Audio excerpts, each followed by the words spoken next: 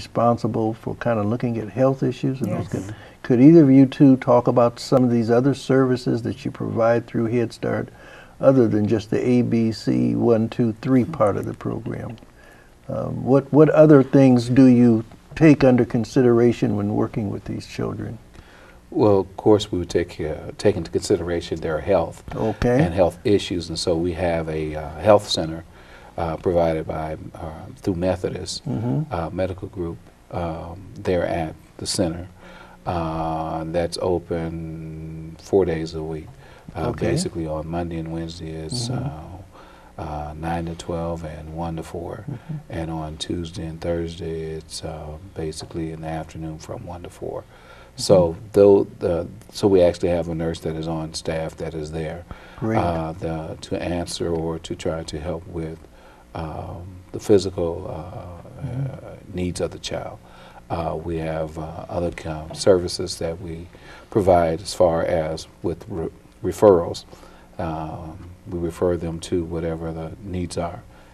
Say, for an example, there's some educational issues. Then we try to make referrals to GED programs that we have locally, or if there is some food issues, of course our food bank and things along that line. Whatever the service that Community Action Agency provides, we try to steer them towards Community Action Agency, and to make sure that we can connect the service with the person and the person with the service. Do you provide any kind of food or nutrients to the kids when they're participating in the program?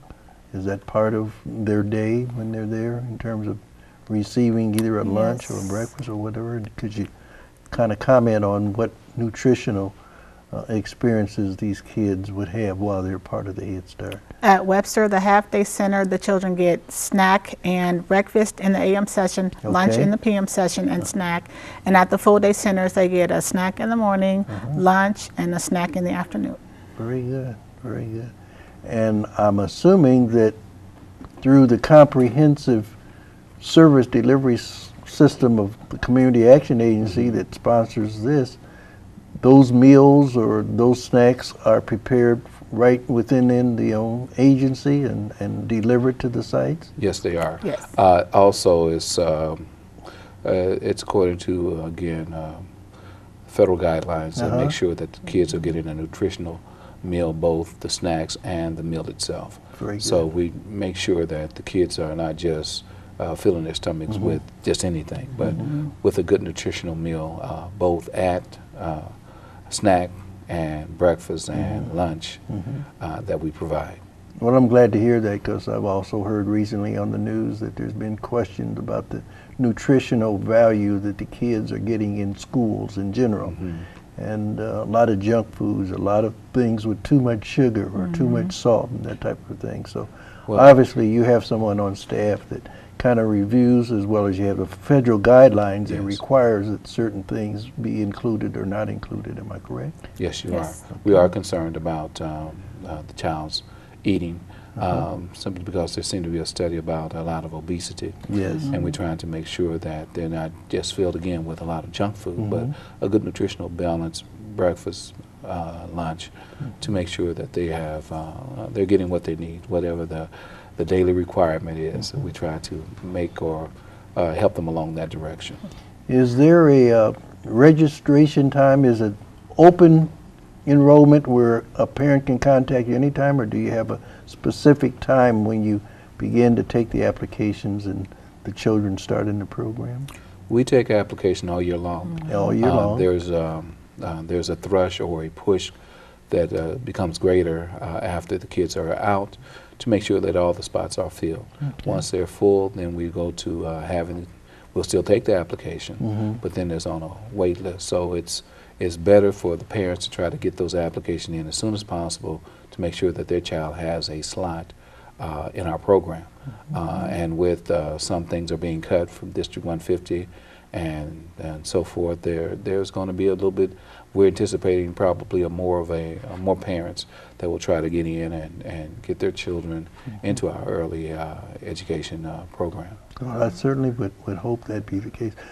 Kimberly, about how many people or kids are enrolled in Head Start? 670 children. 670 children? Yes. Wow, that's quite a large program. Yes. And then you multiply that by the family, you're reaching a lot of individuals during each school year as far as the Head Start program. And again, I think that that's wonderful that here in the Peoria area we have a program such as Head Start.